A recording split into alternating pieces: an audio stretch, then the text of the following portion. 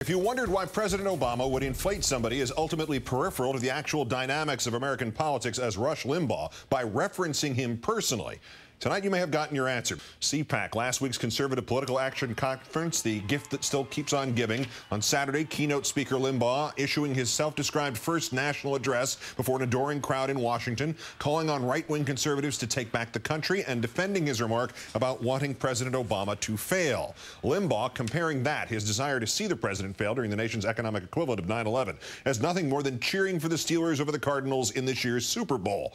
RNC Chairman Steele among those Republicans distancing themselves from Limbaugh's remarks. Steele also chafing at the suggestion that a comedian, other than him that is now leading the Republican Party.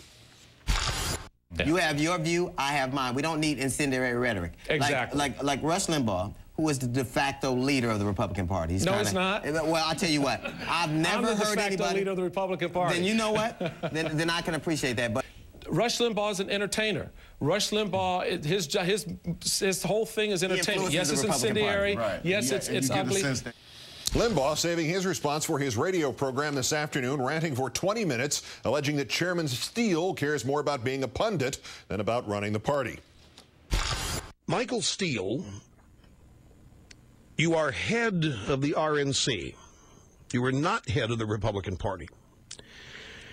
Tens of millions of conservatives and Republicans have nothing to do with the RNC, and right now they want nothing to do with it, and when you call them, asking them for money, they hang up on you.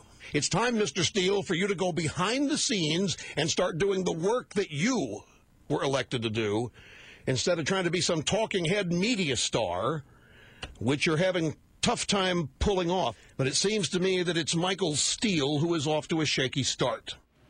Yes, it's ugly. But it seems to me that it's Michael Steele who is off to a shaky start.